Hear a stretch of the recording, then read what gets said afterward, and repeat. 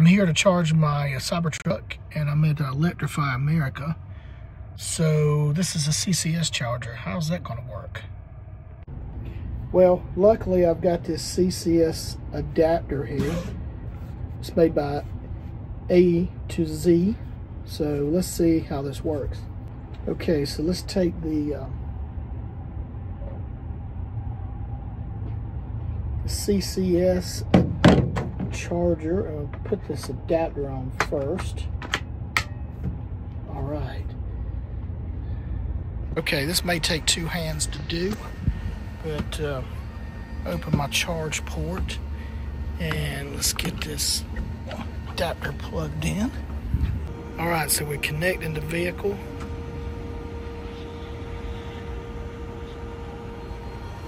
So we got the adapter plugged in here.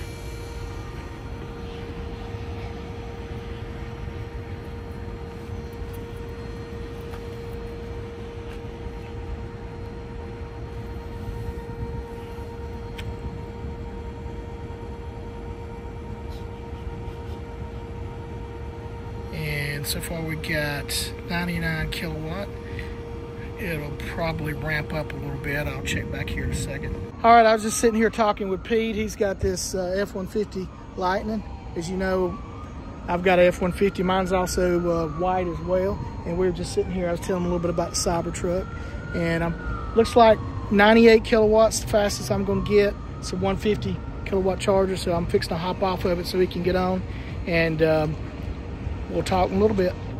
Some final thoughts on the A2Z CCS to NACS adapter.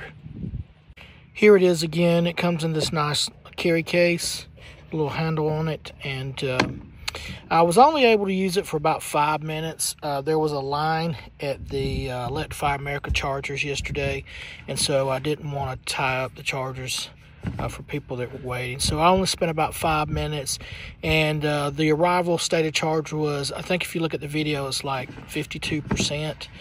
And so at that high rate of state of charge, I was only got up to 98 kilowatt. That was on a 150 charger, and I don't know if the charger had been derated for some reason, what was going on, and I honestly can't remember. I haven't supercharged enough in my Cybertruck yet to really have the charge curve memorized. So, but I would think that 98 to 120, somewhere in that range, is pretty decent speed at 52% state of charge. But so 98 kilowatt, 5 minutes, and that short a period of time, it seemed to work fine. I had tried this once before and didn't have any luck with it, but I was trying to insert this into the vehicle first. The trick is, according to A2Z, they reached out to me after my first post and said this needs to go on the charge handle first, then insert both into the vehicle. And so I did that yesterday and worked fine.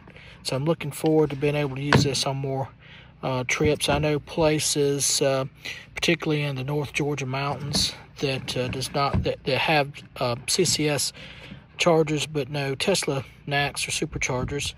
So this will come in handy in places like this. I think this is like $175, and there's a coupon. If you go to A2Z's website, there's a coupon where you can get it even a little bit cheaper than that right now.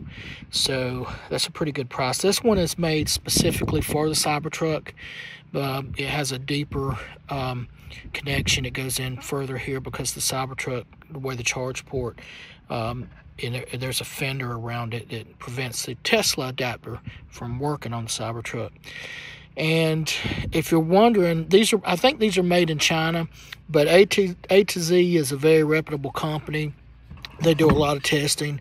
If you'll go to the YouTube channel State of Charge, Tom Malogany, he has an interview with A2Z's CEO on one of his most recent videos, and puts a lot of confidence in the company and their ability to make these chargers very safe. If you watch that video and listen to the CEO, all the testing and everything they go through.